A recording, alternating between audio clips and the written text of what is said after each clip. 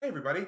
So I'm back from Cisco Live with some new ideas, and I had this wonderful conversation about possibly running LLMs or SLMs, large and small language models, as microservices. Now, since I've already had some great success with Docker and Ollama, I've taken this on. So what I have is kind of like an AI jukebox where I can prompt it and I can, in my code, presently round robin my prompt through 8 discrete microservices, each running their own LLM or SLM. Now, why would I want to do this?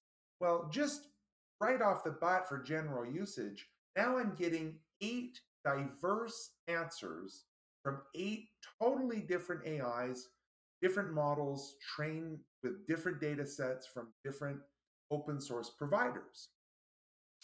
The other thing is maybe for RAG or Raptor, or if I want to do retrieval, I can now actually loop over 8 different AI and again get their perspectives on those documents or JSON data or what have you.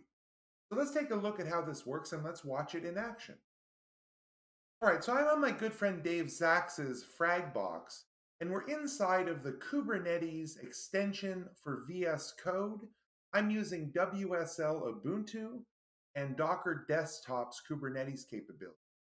So if we look under my nodes, you can see I have this Ollama pod and I have all of these different pods. We're actually going to look under workloads, pods, and we can see I have 9 containers running inside of this Ollama pod. The only other thing that I've set up is a load balancing service for my pods.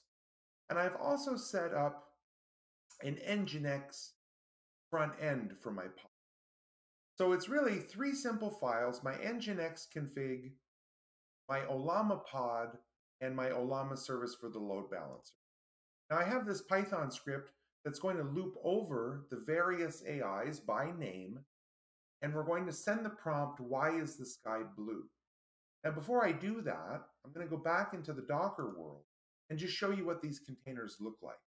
So in Docker, inside of my Kubernetes pod, I have various containers hosting different models. Now these are actually loading inside of this GPU. If I go to the top here, you can see that it's detected the GPU, and I have 24 gigs available to me. So, each pod is unique in that they're running a different model from Ollama. So I'm going to show you running the code and looking at the resources. So this is a good way, one, to test inference against different models. Which ones are better? Which ones are worse? What answers do you prefer? What is the style of the answer? As well as how much resource each LLM or SLM is using on the back end. So let's fire the script, and I'll bring this up to the top here.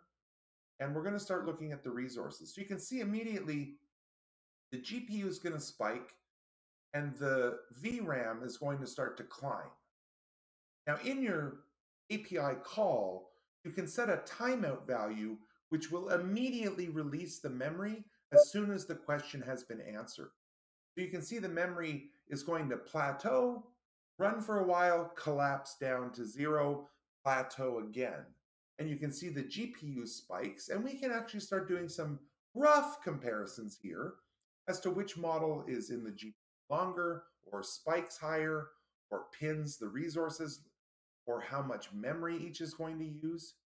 The other thing is we can start to look at some of these answers, right? So here's the answer from Gemma. Sky is blue due to 2 main reasons: Rayleigh scattering and atmospheric absorption. Here's the Aya answer.